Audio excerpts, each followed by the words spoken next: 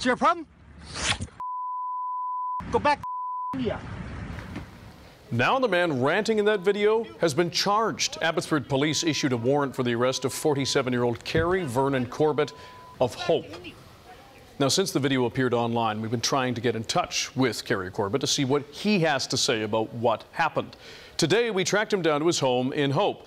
Corbett wasn't there, but his fiancée was. Our Jessie Johnston had a chance to speak with her, and she says there will be more developments shortly.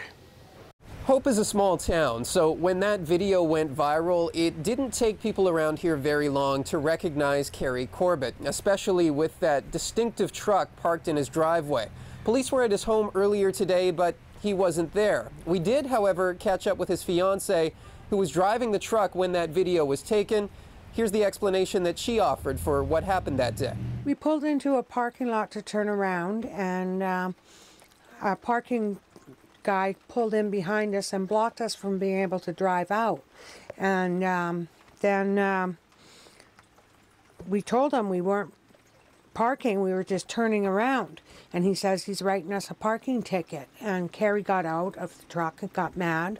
And so this East Indian guy came along and started filming us. Kerry says, mind your own business. This has nothing to do with you. And the guy kept filming him and filming him, so Kerry started getting mad at him.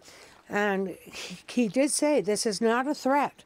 Just leave us alone. 4 charges have been laid against Corbett, including assault and uttering threats. Now, police are still looking for him, and his fiancée wouldn't tell us where he is exactly. She did say that he's in Abbotsford, and he has reached out to his lawyer.